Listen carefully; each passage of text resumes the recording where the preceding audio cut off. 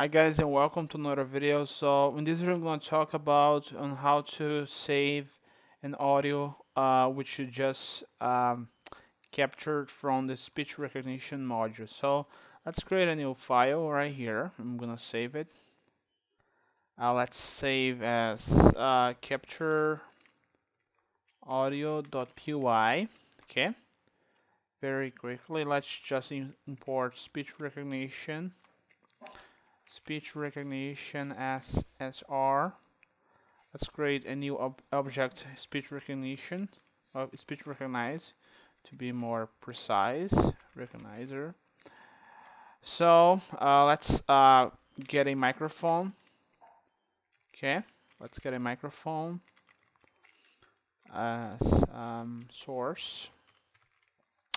Let's capture the audio. I'm gonna create a new variable called audio. In audio, we're gonna be R, which is our recognizer. The function listen, we're gonna use the function listen, and let's pass the source, which is our input device. Okay, so after that, I can now recognize the audio, or I can just simply save this into a file. So I'm gonna save it onto a file. Okay, so I'm gonna use the with function. I'm gonna use the open function. I'm gonna save as speech.wave. Let's save as a wave file. Let's pass the argument WB, which means write binary. Let's create this as F.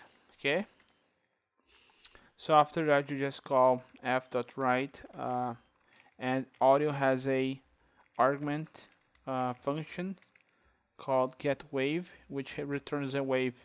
So that way, what we just did here was to capture the audio and save into a file called speech.wave. Okay, so as you guys can see, it's very easy to do that. So let's execute.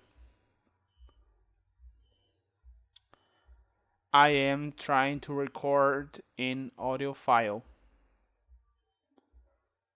Yeah, okay. I've just mistyped getWave data to be more precise. I just typed incorrectly, but now I have. Okay, so I think let's just execute again. I'm trying to say a long sentence. I'm trying to save this into an audio file. Okay, that's good. So I'm gonna try to open up the folder, and as you guys can see, we have two files right here. One of the files is the Python file, and the other is a speech file. I'm gonna open up and let's see the audio. I'm trying to save this into an audio file. So that's it, guys. I hope you like it. As you guys can see, it's not that difficult. So if you enjoyed, consider subscribing. See you guys next time.